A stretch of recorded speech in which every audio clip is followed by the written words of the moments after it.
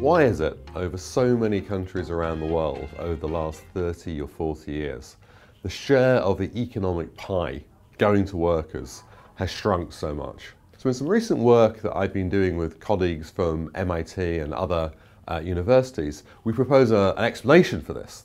And our explanation is what we call the rise of superstar firms. Superstar firms are all around us. Think about Facebook, Apple, Netflix, Google.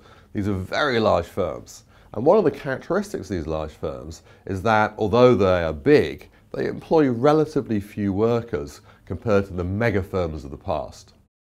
As these firms have got bigger, as concentration has increased in more and more markets, the weight of the economy has shifted into these firms. And because these firms have a low labour share, this has depressed the overall aggregate share of labour in the economy. The story that we give in this paper is that really what's happened as technology has changed.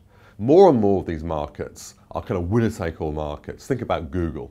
One of the reasons for Google's success is that it produces a better search engine. More people use that search engine, so Google gets more and more data on them, so its search engine gets even better.